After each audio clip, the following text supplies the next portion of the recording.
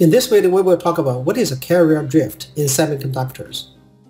Drift, by definition, is charged particle motion in response to an applied electric field, as shown in the first picture. Within semiconductors, the drifting motion of the carriers can be described as follows. First, when an electric field E is applied across a semiconductor, the electric force on the carriers will accelerate the positive Q charged holes in the direction of the electric field and the negative Q charged electrons in the direction opposite to the electric field. Second, however, the accelerated holes and electrons collide with ionized impurity atoms and thermally agitated lattice atoms. This results in the carrier acceleration being frequently interrupted. In this case, the carriers are said to be scattered.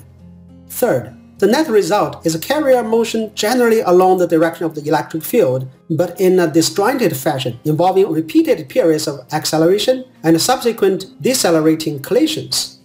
This microscopic drifting motion of a single carrier is complex and very tedious to analyze. Fortunately, the microscopic phenomena are measurable quantities that show the average motion of one carrier type, be it either positive Q charged holes or negative Q charged electrons. Averaging over all electrons or holes at any given time, the drifting motion of each carrier type can be described in terms of constant drift velocity Vd. In other words, on a macroscopic scale, drift can be imagined just as all carriers of a single type moving along at a constant velocity in a direction either parallel or anti-parallel to the applied electric field. However, it is very important for us to point out that the drifting motion of the carriers is actually superimposed upon the always present thermal motion of the carriers.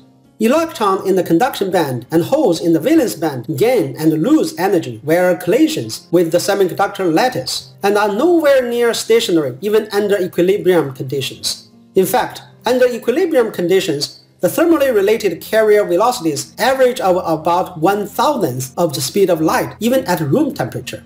However, the thermally motion of the carriers is completely random. Therefore, the thermal motion averaged to zero on a macroscopic scale does not contribute to electric current transport and can be conceptually neglected.